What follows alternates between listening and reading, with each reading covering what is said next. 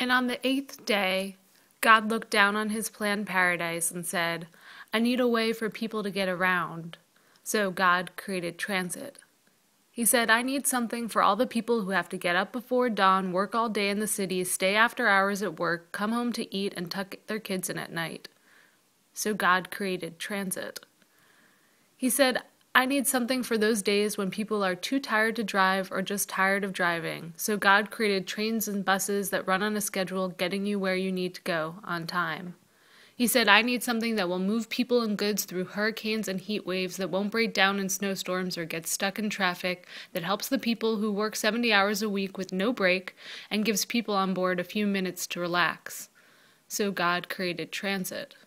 God said, I need something that won't pollute the earth or cost regular people a lot of money. I need a kind of infrastructure that won't divide communities or exclude the poor. So God created transit. It had to be pleasant to get to, wait for, ride on. It had to be a place to see, meet, greet, watch, and fall in love with people. It had to give folks a few minutes to dream their dreams. So God created transit.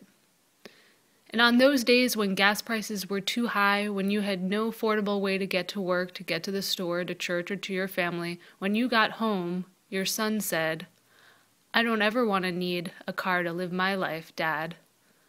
Thank God there's transit.